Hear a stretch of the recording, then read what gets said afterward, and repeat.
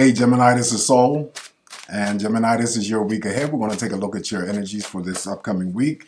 Energies are going to start May 25th and end May 31st, 2020. The messages will be for Gemini Sun, Moon, and Gemini Rising signs.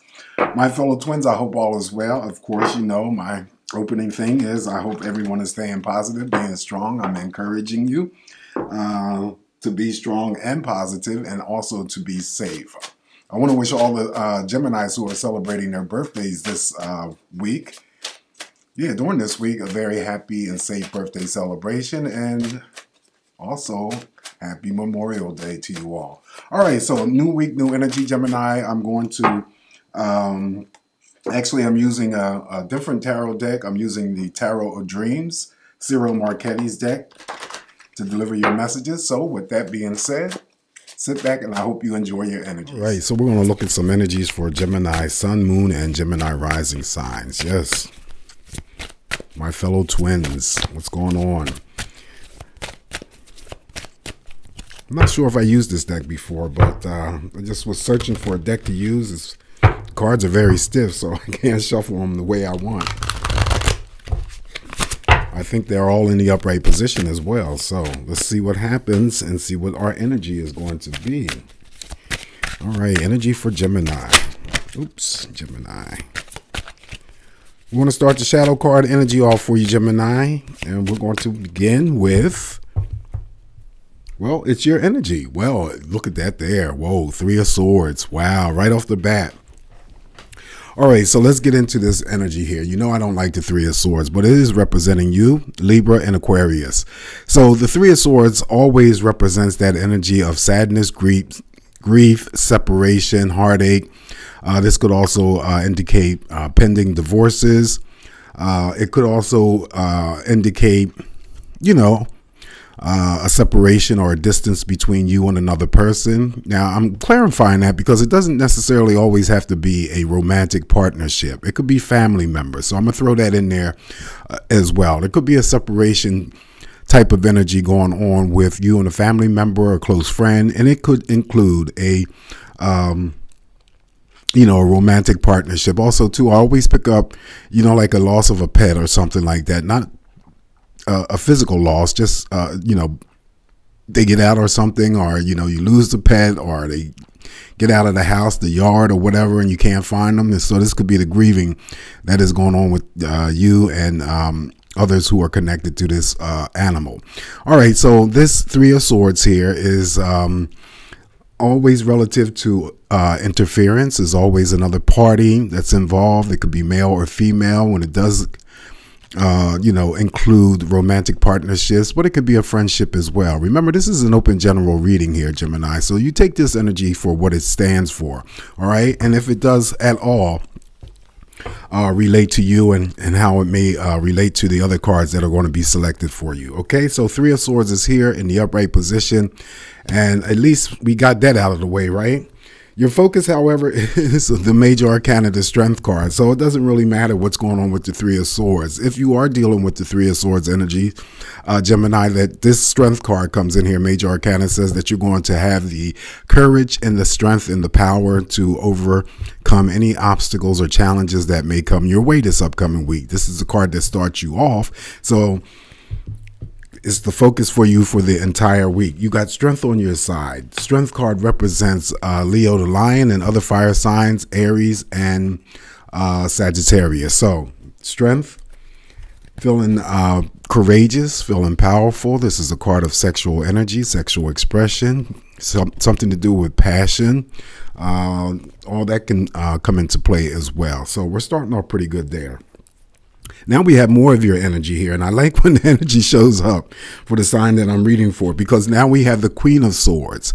So this Queen of Swords is determined, okay? This is about making major moves and making major decisions. Notice it's crossing, and it's representing your immediate environment as well. So that's something that's coming up for some of you. So maybe the strength card is there for a reason. The strength card could be that you have to make a decision that is major. You may have to make a move, but because it's in the upright, you possibly have gained enough clarity, Gemini, definitely gained enough strength to go ahead and move forward with any major moves or decision makings. Okay, that's what this Queen of Swords is all about. It could also represent male energies as well, but there is a whole aspect of being determined behind those moves or those decisions that you may be having to deal with this upcoming week. Okay, so we got that. So that's you, Gemini, Libra, and Aquarius. And now we have, all right, so there are some cards here in the reverse position. I beg to differ. But you know what? The next card coming up after this is a very positive and favorable card. It represents your energy. Now we have the Knight of Cups. The Knight of Cups is showing up here in the reverse position. And just to show you what it looks like in the upright position. Now, when the Knight of Cups, because this could represent an actual person, or it could represent the attributes, and you know, someone's dealing with those energies. When it's in the reverse position, that means that someone is not emotionally dependable.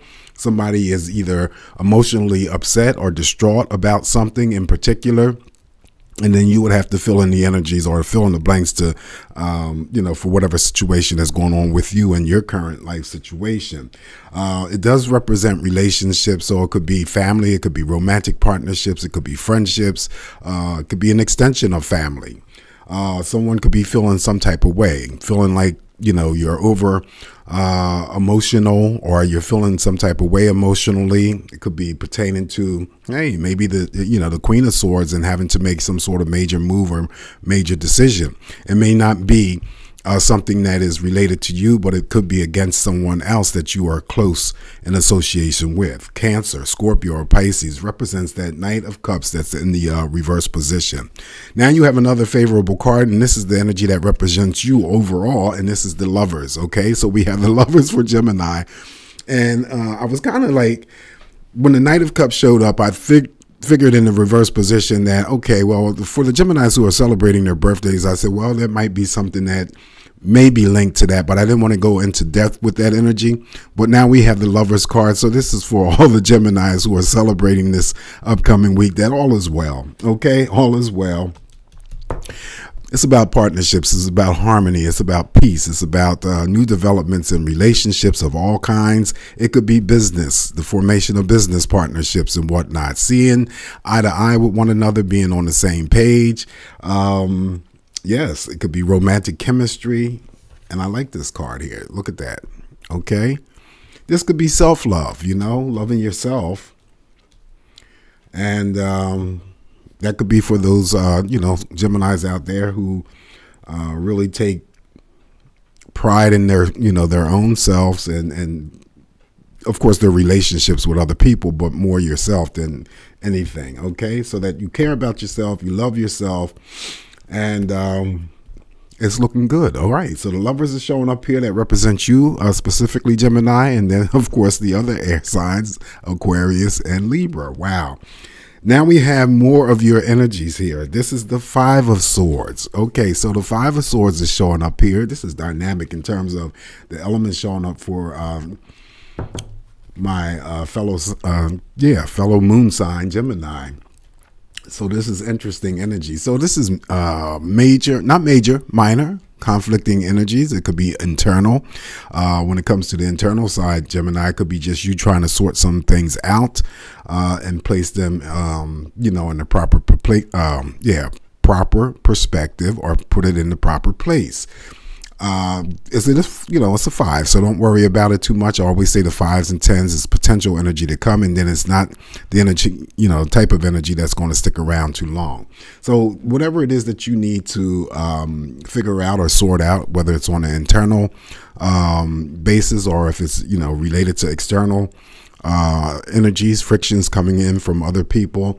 Remember, you have the Strength card that's on your side. So you have all that power and all that energy, and plus you have your own energy here to help you along the path. If you are, you know, forced, not really forced, let me just change my words here, not really forced, but if you encounter any types of conflicts, you know, like I said, whether it's dealing with internal issues or external issues, sorting those energies out and coming to some sort of resolve. All right, following that is okay, we have another card that's in the reverse, and this is a court card, Queen of Pentacles. So the Queen of Pentacles is showing up here in the reverse, just to show you what it looks like in the upright position. Again, when these court cards show up here, just like the Knight of Cups, someone is not reliable when it comes to the emotional department. When it comes to the Queen, someone is definitely not dependable or reliable when it comes to finances. It could be that, you know, involving the workplace environment. Bosses aren't, you know, giving out those favors, or if it's out in the business world and, you know, creditors or whatnot are not being so generous. It's a card of generosity. If it is the attributes of an actual person, now the attributes of the energy could just be for those Geminis who aren't handling their money or the financial situations too well. They are gamblers. They take money risk and frivolous. Okay. Frivolous when it comes to their money and income. So I would be very, very careful, even though you have some good cards to support you this upcoming week. The Strength card and the Lovers card still might be something going on here when it comes to Gemini and their finances. Now, I could possibly, okay, there's a loss here. There's a loss. And because it is a Queen, it is a major loss. Someone I'm speaking to is going to be possibly experiencing or expecting some sort of financial loss. I don't want to say when it comes to work. It could mean, you know, like a job loss. And maybe this is the reason why the Three of Swords is showing up here as the shadow for you. It's a separation of some type of energy. So you guys throw the comments in and let me know how this energy unfolds for you. I like to give you the energy as I see it and as I feel it, but I can only go through knowing what, you know, the messages are unless I receive some sort of validation through the comments. So be careful, okay? And maybe this is too the reason why the Cups is in the reverse as well. Somebody either loses a job, and then someone could be losing something to do with money. I feel it's major, major money. Taurus, Capricorn, Virgo represents that Queen of Pentacles in the reverse position. What we have next is the Seven of Coins. So, okay, all is not bad. The Seven of Coins is paying attention to details of the work that you are doing. This is a card of options. Now, still, even though the Queen is showing up here in the reverse position, this is still someone who can, you know, get a pay raise, get that job, and, you know, possibly get a bonus. I see that, okay, somebody still, I was talking about animals with the Three of Swords. She has a dog, so someone could be purchasing or rescuing a animal or a dog, cat, any type of animal. Money's involved, or it could be just a charitable donation for, you know, purchasing the dog or, you know, rescuing the dog or cat or whatever the animal is. So this is still a good card. Taurus, Capricorn, Virgo, male or female, represents that energy. All right, so what we're going to finish off with is the Two of Coins, and that's in the reverse as well. And this is actually pretty good, Gemini, because the Two of Pentacles in the upright is always about an imbalance, a small imbalance of you juggling two things. It could be two relationships, two jobs.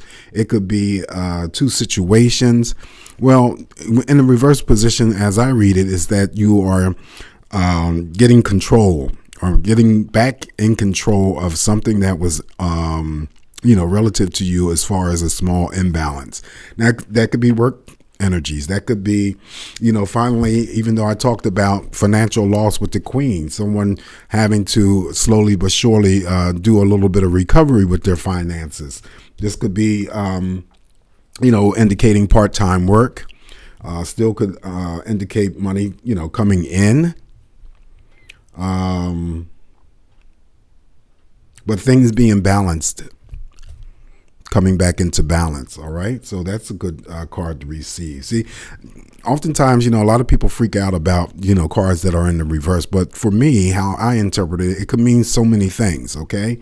And with Two of Coins showing up here, it, for me, is good. Seven of Cups is another one that when it's in the reverse, I read that differently. And it's always good energy. Okay, not that the Seven of Cups is not good energy in the upright, but I just interpret it differently when it's in the reverse position. I always pick up a different meaning and a different message. So in this case for you, Gemini, I'm picking up the same thing, that something is that was off balance a little bit. Now it's coming back into balance for you, but slowly. Okay, that's the 2, because it's only a number 2. So it's slowly coming back into balance, and some of you are making a little bit of progress or headway in a situation. Okay, so that's what I have for you, Gemini.